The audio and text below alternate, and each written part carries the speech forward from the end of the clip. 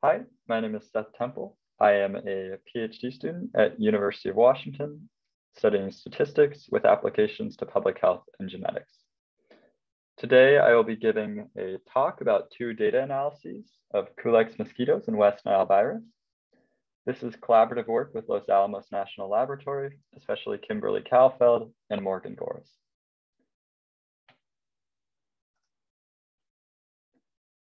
So today I'm going to talk about Culex mosquitoes and West Nile virus. West Nile virus is an infectious pathogen that impacts the nervous system.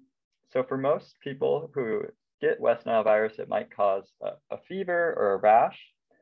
And in severe cases, it can lead to hemorrhagic fever. So this is if your brain is bleeding, or a meningitis. So your nervous system will stiffen up and you'll have a very stiff neck. These complications can be fatal, and this is the motivation of this work. So the first cases of West Nile virus arrived in North America in 1999. And in the early 2000s, there would be news headlines about, these apocalyptic scenes of crows dying in the streets, of horses dying. And so this concerned a lot of people and has led to an epidemiological response. So how does this operate? So essentially, mosquitoes will bite birds who harbor West Nile virus. And then with the West Nile virus in their saliva, they'll go on to bite humans or livestock. And so this transmission cycle is being depicted here on the right. So we have a cycle that's called an enzootic cycle, in which the virus is maintained naturally in the environment. So there's about 400 bird species that can harbor the virus. And then the mosquitoes will keep biting the birds and spreading it about the bird populations. In some instances, they will bite the accidental hosts, which are humans and horses, and this can cause severe symptoms. So because it's maintained in this enzootic cycle, climate and environmental change is important in how it might affect the bird populations or the mosquito populations. So in my first project, I'll talk about updating the geographic ranges for Culex species. So we want to describe the range for 7 species within the Culex genus across North and South America.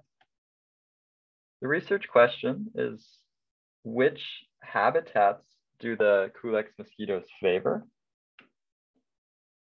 And our approach was to collect a bunch of data. So first we got a bunch of observations of mosquitoes across these continents.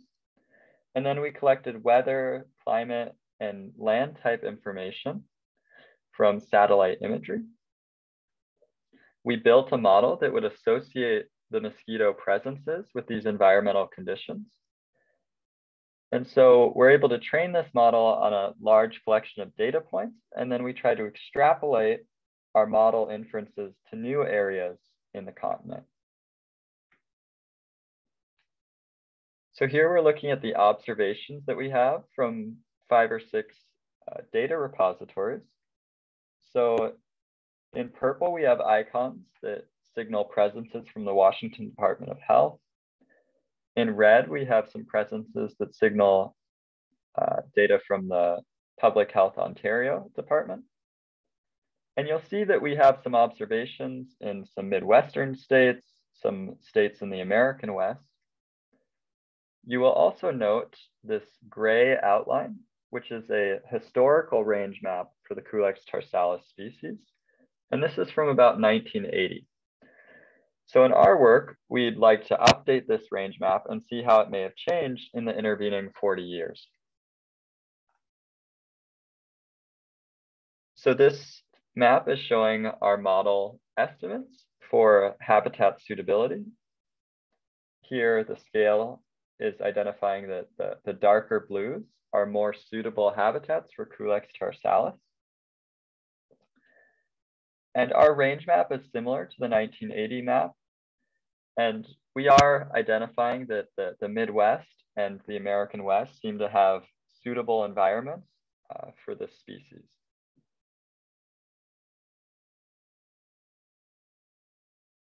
the role that I play as a statistical consultant is identifying the limitations of our methods. And so one serious limitation is that we collected data mainly from temperate and tropical regions, and then we tried to apply our model to a continental scale. And so in this map, we have identified in pink areas in which there's novel conditions, so environmental conditions that are very different from the training data.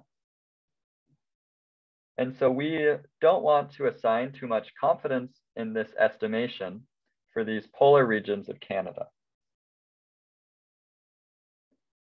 In conclusion, we have identified some northward expansions of Culex species.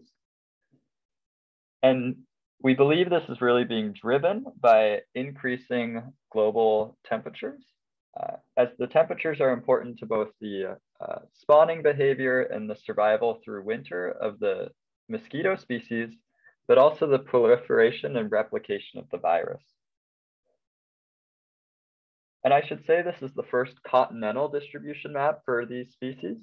So previous efforts have emphasized wealthy countries like the US and Canada, but we're now providing some inference for many countries in Central America and South America.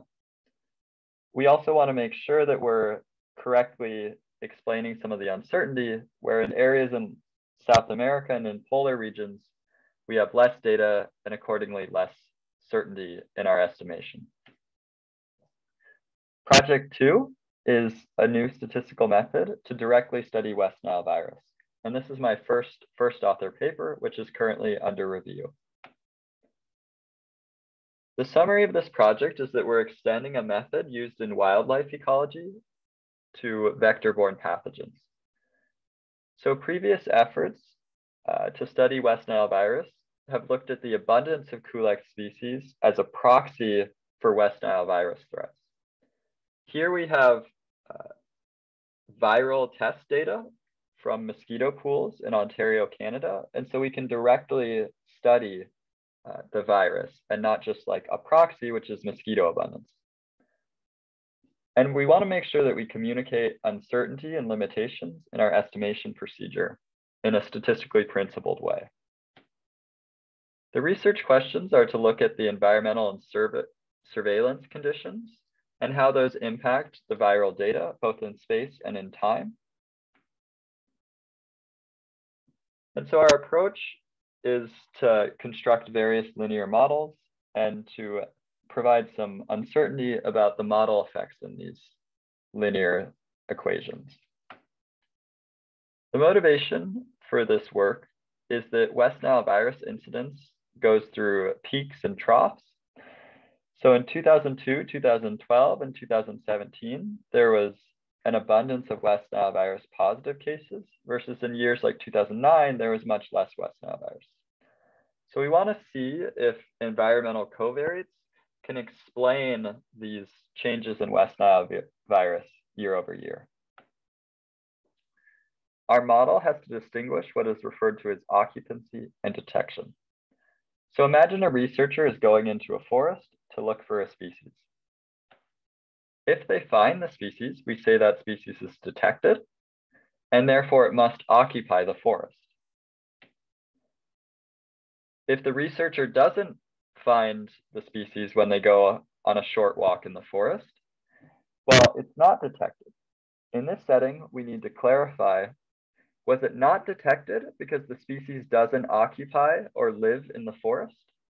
Or was it not detected because we didn't do a more thorough study of the forest to find the species? So we can construct such models where we have these like nested component models.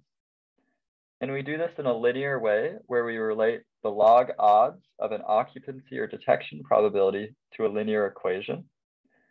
So you can imagine you have data covariates, for example, environmental conditions, and you'll apply weights or model effects to each of those data values. So we did this for an occupancy model, and we did this for a detection model. And the detection covariates will focus more on the number of traps that were studied, the density of mosquitoes, and the proportion of Culex in those traps.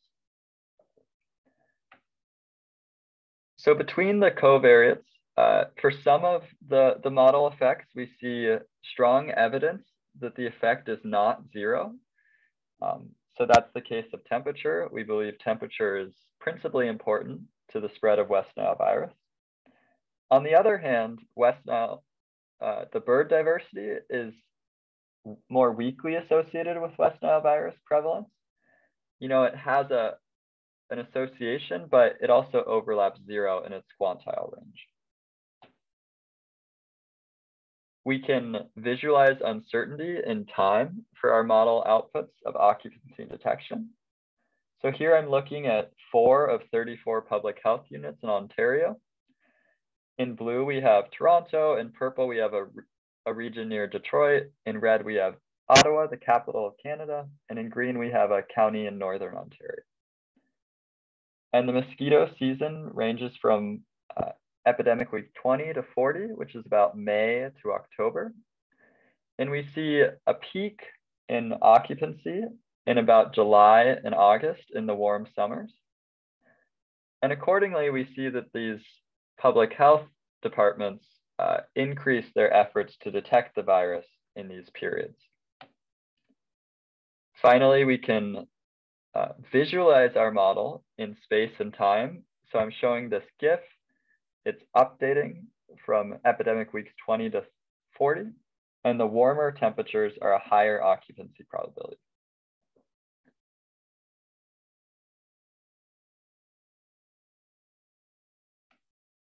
In conclusion, we introduced a new method for vector-borne epidemiology. So we can use this method to study other mosquito-borne diseases, for example, Zika or dengue. We can apply this to other species spread by insect vectors. An example would be Lyme disease and ticks. And we can study other spatial regions, for example, the 37 counties in Washington state. And this method has been specially designed to try and characterize uncertainty in estimation. This is very important because we understand that there's climate and environmental change going on all of the time. And also, we're trying to study a large spatial region, you know, on the order of large countries or entire continents. And so there's limitations in the data that we have, and we want to be able to characterize the uncertainty in our inference.